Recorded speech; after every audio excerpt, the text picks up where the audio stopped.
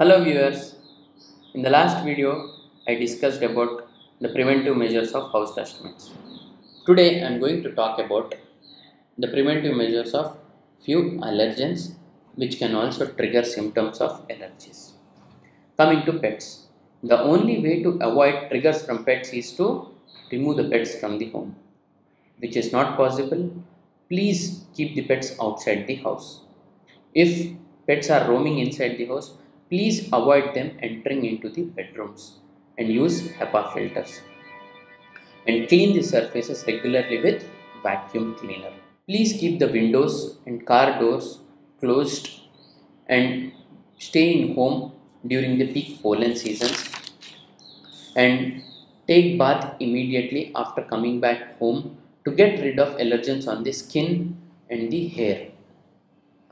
And clean the weeds and the waste plants surrounding the house, and don't forget to wear masks while going outdoors.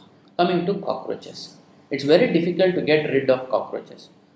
The only way to get rid of cockroaches is periodically cleaning the home regularly and eating at one place and cleaning it immediately, and storing the garbage and the papers outside the home, and keeping the food and the garbage in the closed containers. Coming to the rodents, to prevent rodents is to clean the home regularly, repair the holes in the floors, cupboards and the doors, etc. And all the food and the garbage should be stored in the sealed containers. Do not store the garbage outside the house.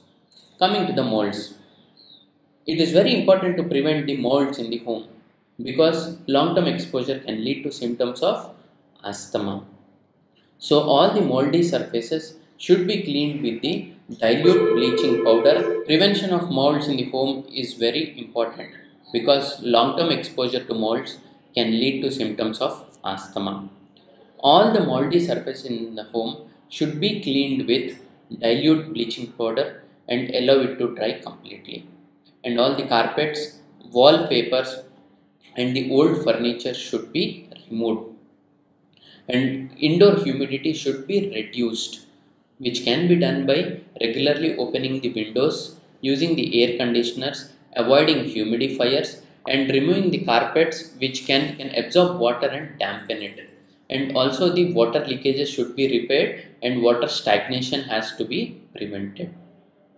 And use closed containers to store the garbage and the other food items. And please don't keep the garbages outside the home. So these are the few tips which helps in prevention of allergies. I hope this video is helpful and keeps you safe. Thank you.